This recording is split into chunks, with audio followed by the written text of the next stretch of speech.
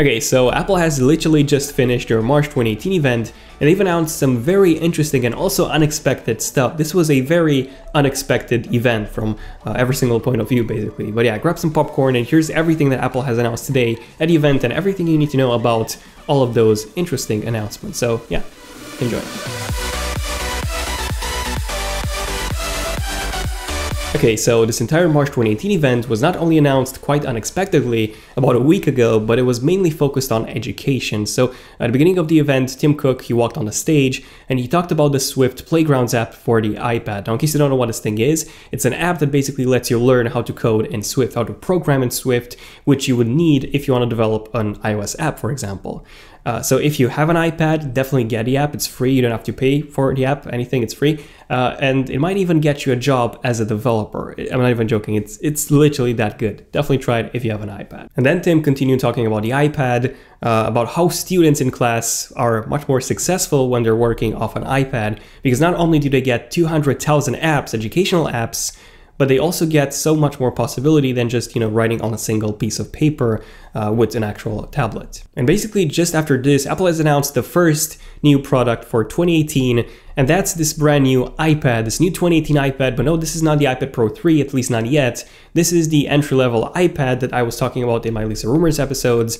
This is basically the cheapest iPad that you can buy. So this thing basically looks again like an iPad Air 1. So we have pretty much the same design as before, as last year, and we still have those really thick bezels on the sides and on the top and on the bottom. We have the Touch ID sensor on the front. We have the camera on the back and the front. So yes, this thing comes with a back-facing camera, pretty much exactly the same thing as the 2017 iPad that I reviewed a year ago.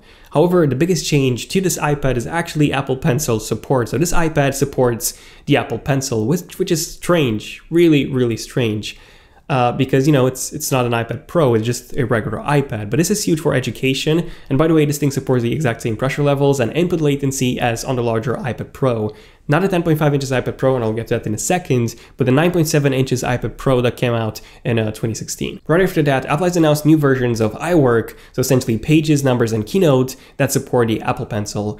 But wait, Daniel, they already supported the Apple Pencil. Well, yes, but it kind of worked like a mouse as the finger, essentially. But now they support annotations, and they work really, really well in class. So you can basically draw with the Apple Pencil on a presentation, on a keynote, or basically PowerPoint presentation. If you wish, you can do that. And then something else that's quite big is the iBooks app. So the iBooks Author app is coming to the iPad as well. So essentially now you can write books on the actual iPad, books for the iBooks store, which you can then sell, which is quite big. This wasn't possible on the iPad before.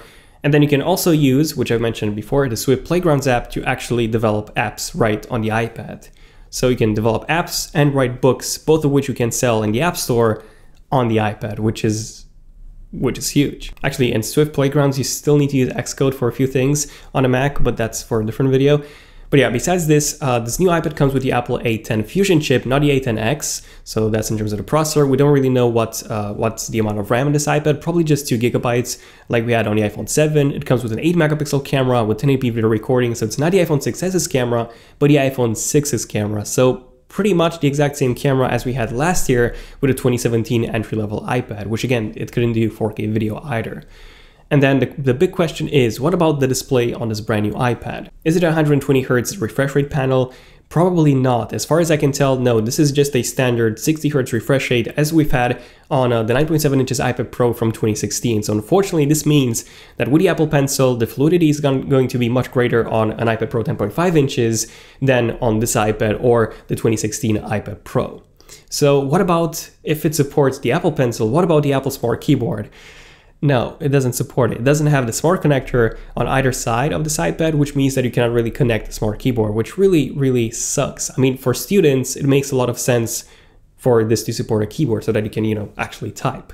But as far as I can tell from the Apple event images, this is actually focused towards more towards students that are in probably middle grade. So between, I don't know, maybe 7 to 13, 12, 13 years max. So basically students who don't really have to do that much typing, they just need to draw a few things, schematics, and maybe just write a few notes and so on. So that's why this thing doesn't support a keyboard. That would be my guess. Now, if you want to connect a Bluetooth keyboard, you can still do that. You can buy a separate keyboard and attach it to this iPad. So you can do that. However, having a smart connector means that you can get as one of those Apple keyboards, which don't really require pairing or even energy. It takes all the energy from the iPad, so you don't have to charge it.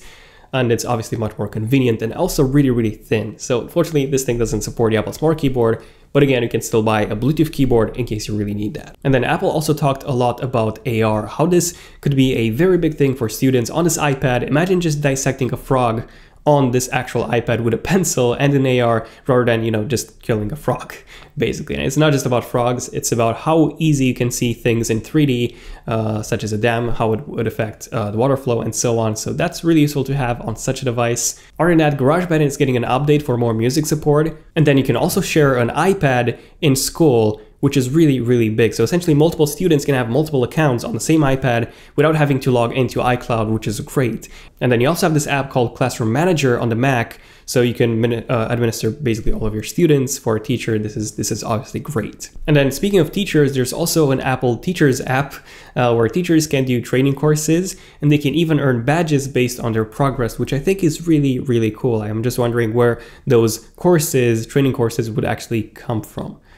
Who would design those? Other teachers, I'm guessing. Other than that, the iCloud storage has been bumped to 200 gigabytes from 5 gigabytes, which was a joke, but that's still a joke because it's only for school, so it's not for the consumers. You still have, if you're a consumer, you still have 5 gigabytes, and that's for everything. Keep in mind that Google offers you unlimited storage for photos and videos, whereas Apple offers you 5 gigabytes for everything, photos, videos, backups, app data, pretty much everything. So yeah, 200 gigabytes for students only. And then interesting enough, Logitech has launched a Apple Pencil, It's called Logitech Crayon. It costs $50 and it works with the iPad as a third-party pencil, which is quite interesting. I'll be testing that in a separate video, so definitely subscribe if you want to see that compared to the Apple Pencil. I'm quite curious to see how good or how bad that thing is. Okay, so how much is this iPad going to cost? Well, it actually costs $329 for consumers and $300 for students. Such a big discount. You know, $30, so awesome. And that's actually basically the same price as the year before, as 2017. By the way, that's 320 pounds in the UK. Somehow it's, you know, it's not a 1-to-1 conversion ratio in the UK, which is interesting because that's always been the case. But yeah, this is the price for this new iPad. I was pretty much on point in terms of what to expect with this new iPad in my leaks and rumors predictions from my previous episodes. Apart from the Apple Pencil support, I honestly wasn't expecting that to be included. Moving on, the second thing that Apple has announced at the event, apart from the software and the hardware, was also something that they haven't really announced, but it's available on Apple's website. You can now purchase individual Mac accessories, so a keyboard and a mouse and a trackpad in space gray. Pretty much the exact same accessories that an iMac Pro comes with, but now you can buy them individually. Keep in mind that some people sold those for like $500 on eBay, which is crazy, and now you can buy them for the same price as before. Not really, the keyboard is more expensive by I think it's $20, $30. But yeah, you can now buy those individually. Unfortunately, the keyboard has to have a numeric pad attached. So it's one of those long keyboards. You cannot get the standard short keyboard in space gray, unfortunately. Okay, now besides those things, the third thing that Apple has announced at the event was pretty much the ending. This was pretty much it. Apple has announced anything at this event, which was very, very strange. So this was a very interesting event, like I said at the beginning. They haven't even announced this event until a week ago, which was strange. Apple usually announces these events about a month or even more before the actual event happens. And then Apple hasn't even live streamed the actual event. Everything was pretty much available by people who were there and took photos, like The Verge. These images came from The Verge, so huge thanks to The Verge for having those images. But yeah, other than that, this was everything that Apple has announced today. So it was mostly this new entry-level iPad and some new software for schools. So it was definitely an education focus event. Definitely subscribe and enable notifications if you want to see my unboxing and my first impressions of this brand new 2018 iPad. I've already ordered one, by the way, and it's coming in a few days. So yeah, definitely stay tuned for that.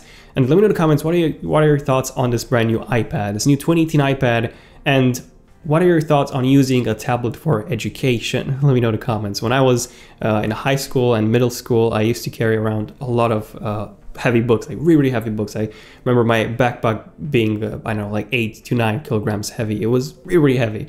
So I could barely carry that thing to my school. So imagine having all of those books and way, way, way more, pretty much any book in the world in a tablet that's thinner than your regular school book. That's insane. And also writing everything in the same book, because you have an Apple Pencil, so now you can use that for as a notebook as well. But yeah, let me know in the comments what you guys think about this as using a tablet in schools for education. But yeah, overall, in terms of this event, I was a bit disappointed, to be honest. I was really expecting the iPad Pro 3 to be announced. I've done a final examiner's video about the iPad Pro, so even when it came to the release date, I mentioned that today's event is a strong possibility. If not, then probably June. It seems that June is probably going to be it for the new iPad Pro 3rd generation, the big iPad X redesign.